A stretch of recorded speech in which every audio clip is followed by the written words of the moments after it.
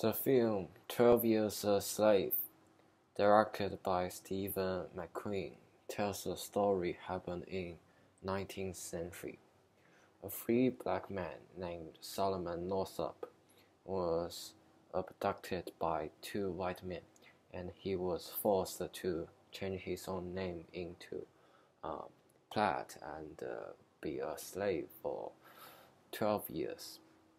He experienced a lot of difficulties, and finally he was rescued by proving his initial identity thanks to a Canadian woodworker. Race discrimination has been one of the biggest worldwide problems since hundreds of years ago.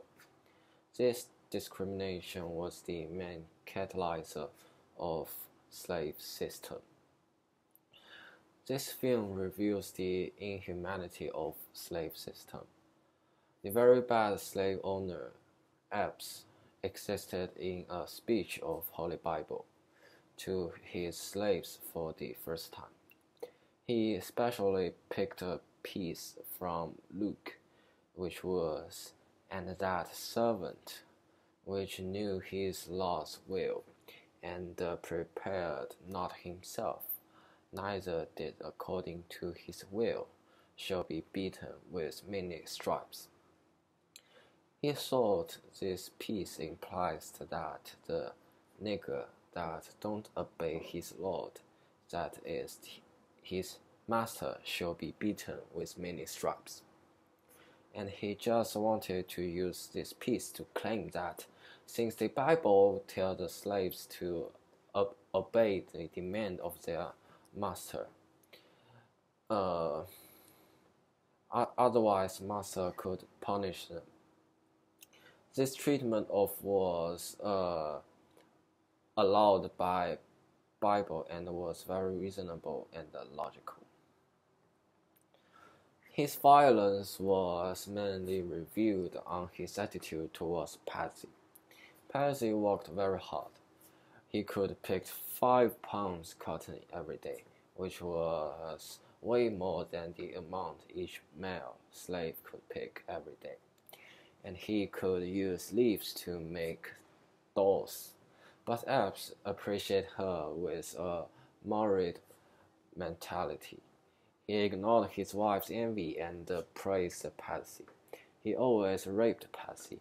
As soon as he heard that Patsy had interaction with others, he would lash her. In Epps' perspective, Patsy was a perfect tool, both for work and satisfying his own desire. Epps' role in this film is to represent the actions of slave owners at that time and emphasize the inhumanity of slave system. But slave system was hard to be eliminated. Solomon initially was sold to Mr. Ford, who was a small estate owner and a priester as well. Unlike Epps, he really followed the right way the Bible guided. He treated well to Solomon. He gave Solomon a violin for him to play and even helped him when Solomon was unfairly treated by other overseers.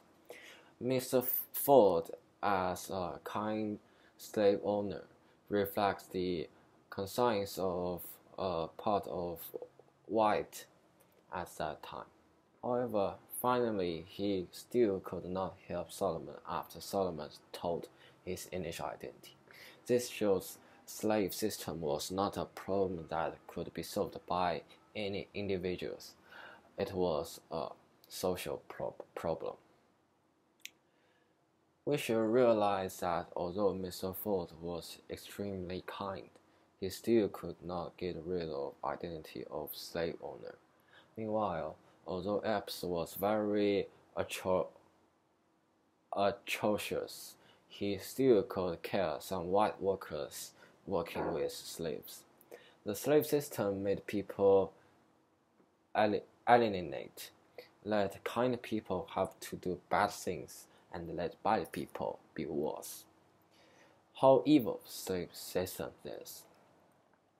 Thank you.